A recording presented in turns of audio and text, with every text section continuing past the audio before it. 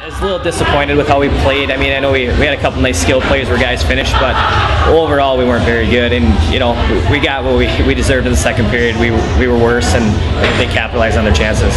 You know, you set the tempo of the game in the first 5 minutes. You can be down going into the second or going into the third, but if you're not playing your style, you're going to be in trouble. So I just think, you know, you expect us to be a little bit better coming from how we were playing.